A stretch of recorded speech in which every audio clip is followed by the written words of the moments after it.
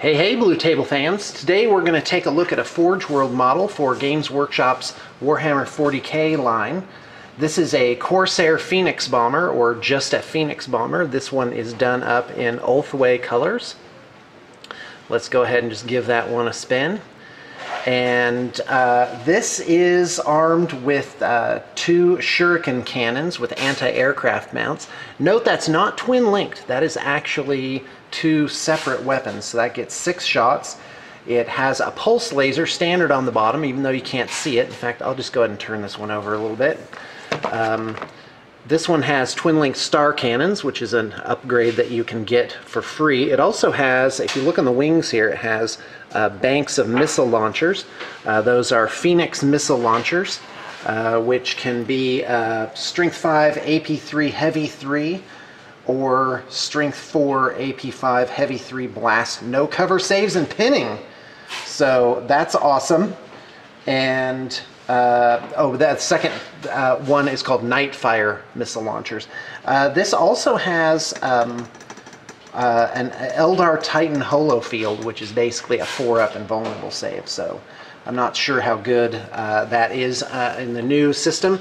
The rules for that are in Imperial Armor 11, and there are other Imperial Armors that have the rules for the Phoenix Bomber in it. So this is what you used to need to get an Eldar flyer.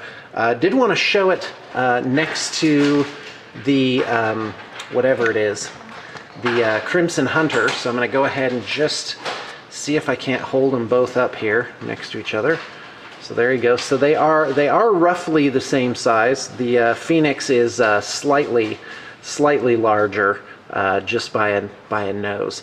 And I have to say though that the Crimson Hunter really is awesome.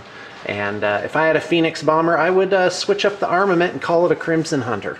So anyway, I just thought I would show you this particular figure. And in fact, this project has a couple other figures which I think are pretty cool. Okay, so here's a Karandras, and in the new rules, this guy is an absolute machine.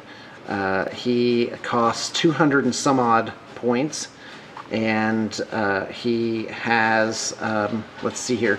Yeah, he has 4 attacks base. I mean, he has like 10 special roles: Ancient Doom, Battle Focus, Eternal Warrior, Fearless, Fleet, Independent Character, Infiltrate, Move Through Cover, Night Vision, Stealth, Monster Hunter, Stalker.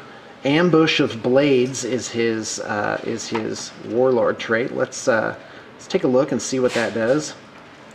We've got let's see, 1 use only, and at the start of your shooting or assault phase, the Warlord and all friendly units within 12 inches reroll 1s when rolling to wound.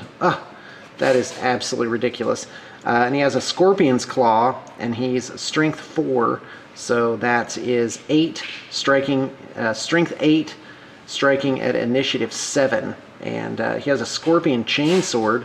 Quite frankly, I don't know how that affects the Claw. The Chainsword gives +1 Strength, AP 6 melee, so I don't know if it combines. I'm not sure if it does.